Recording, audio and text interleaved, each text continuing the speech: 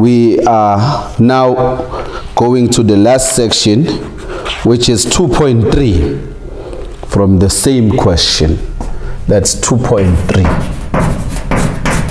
And 2.3 is by Rosemary's Toy Factory. Rosemary's Toy Factory. Rosemary's Toy Factory. Rosemary's Toy Factory. 2.2 was based on the control of raw materials. So 2.3 is Rosemary's Toy Factory. Let's look at the answer sheet and see.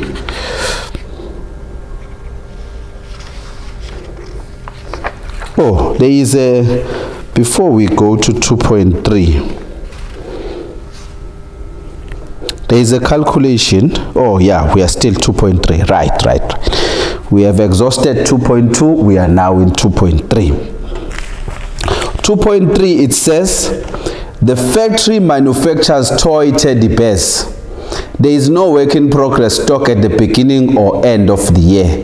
The financial year ends on 31st December. Rosemary decided to address the problem of low profits made in 2020 by making some changes to improve sales and production.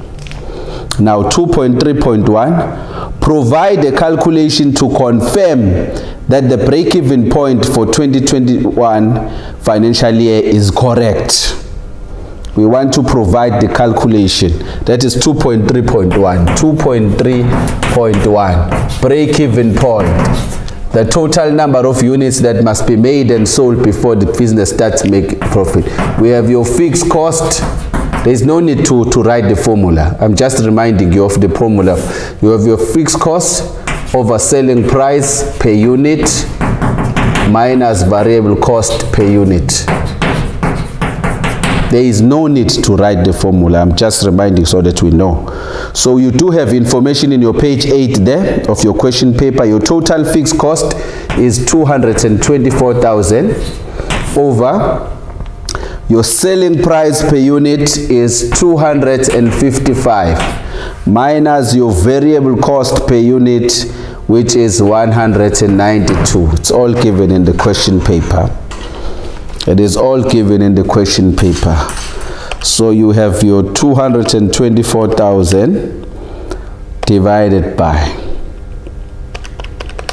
255 minus 192. That is 63. So like, because that's 63. So it's like 224,000 divided by 63 equals to the break-even point here. Let's prove.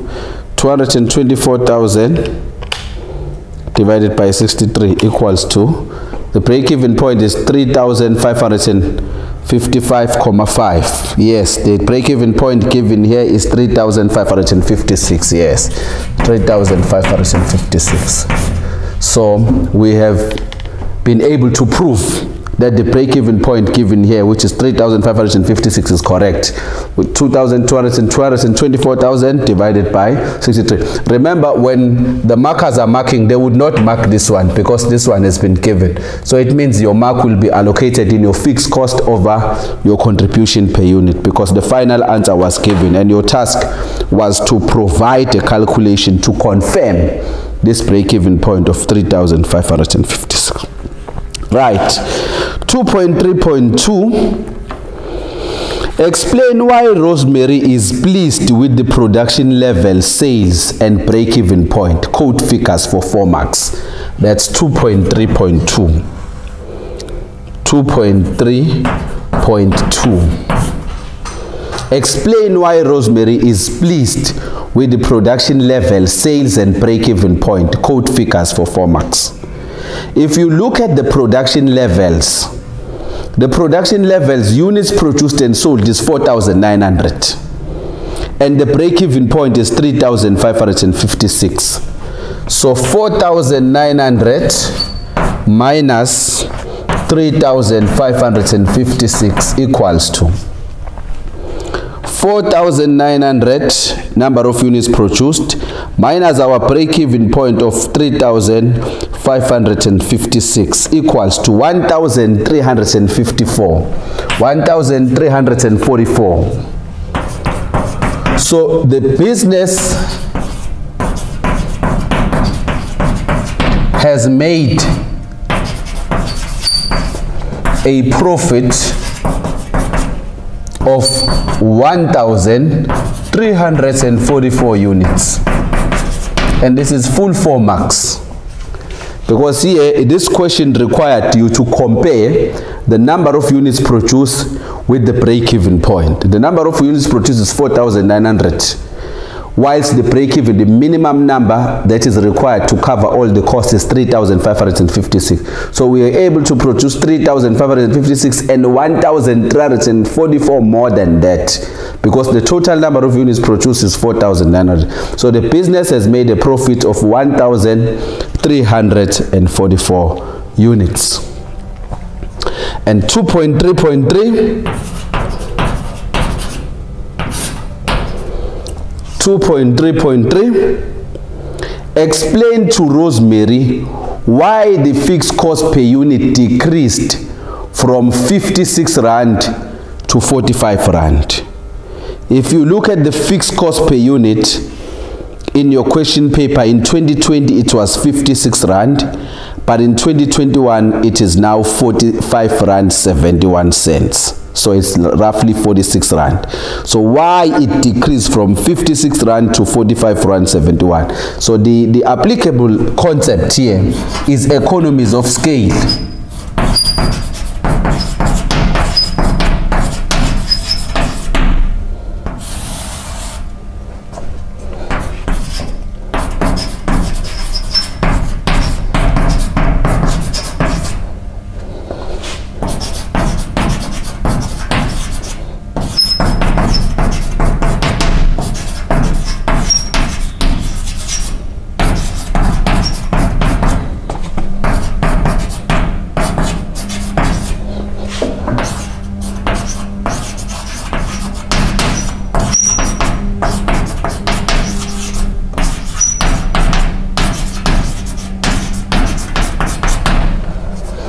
The increase in the number of units produced resulted in the decrease of the fixed cost per unit.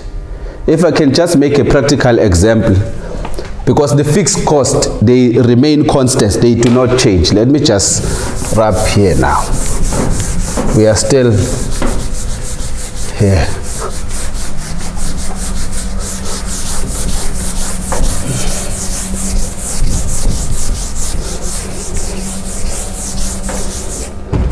Let's say your fixed cost is 1,000 in 2020.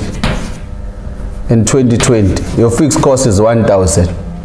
In 2021, your fixed cost is still 1,000. Fixed costs, they do not change. If you produced 200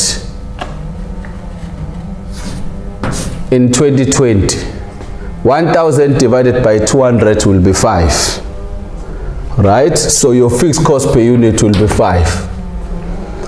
But if you increase your number of units produced to 500 in 2021, your fixed cost per unit will then decrease, because it will be, the fixed cost is still 1,000, but because the number of units produced has increased to 500, then your fixed cost per unit will then decrease to 2 Rand. So that is what we call economies of scale. So that's 2.3.3. Right. And the last question here is 2.3.4. 2.3.4. And there was a table provided for 2.3.4. There was a table provided for 2.3.4 in the answer book, wherein you were given the direct material cost,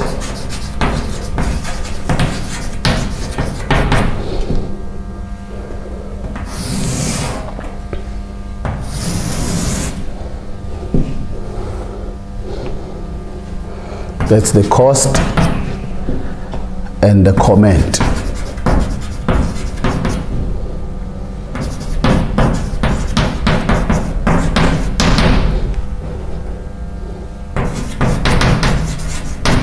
comment and positive effects. We are given the direct material cost.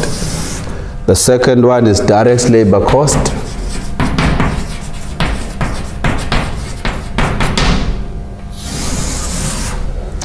And the last one is selling and distribution cost.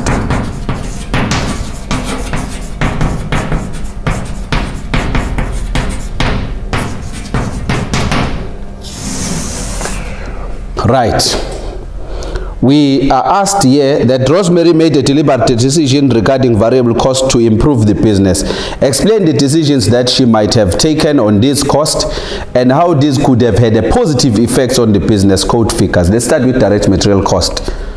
Let's check the decision, deliberate decision. Direct material cost decreased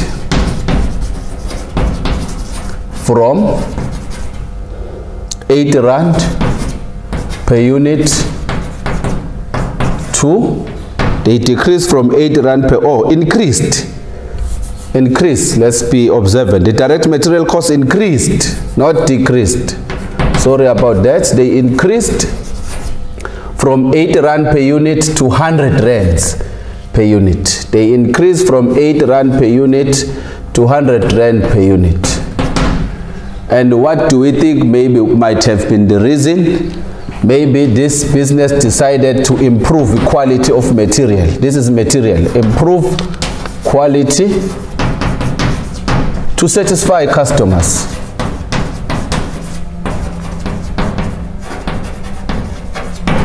So this will have a positive effect. The positive effect, even though the material cost increased from 80 to 100, what might be the reason and the effect to that? It is to improve the quality in order to satisfy our customers. The direct labor cost, what happened to direct labor cost? The direct labor cost decreased. Direct labor cost decreased from, the direct labor cost per unit decreased from 72 rand. We are taking cost per unit from 72 rand to 56 rand. Decreased from 72 rand per unit to 56 rand. And what might be the reason? Maybe the business restricted overtime.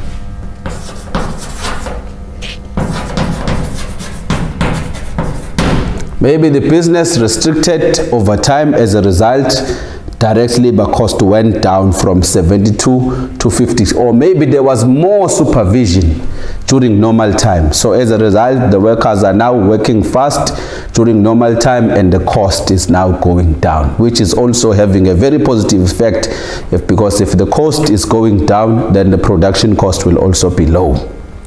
Right? Selling and distribution. Let's look at the cost per unit. It increased from 24 rand to 36. Increased from 24 in 2020, 24 rand per unit to 36 rand per unit. To 36 rand per unit. So selling and distribution cost increased from 24 rands to 36. What might be the cause for this? We may think of the business offered free delivery to improve sales. Maybe we are thinking that the impact, why is the selling and distribution cost increasing? It increased. Remember, the selling and distribution has got to do with advertising, has got to do with delivery. You may even mention maybe the reason, maybe we advertised more to improve sale. That is why the cost increased. Or maybe the business offered free delivery to improve sales to customers. This then brings us to an end of our question 2 based on cost accounting. This section is a very interesting section, and we are encouraging accounting students to make sure that they focus on this question, they do it thorough with an understanding. If you have a clear understanding of what you are doing, then you will not have problems of answering questions.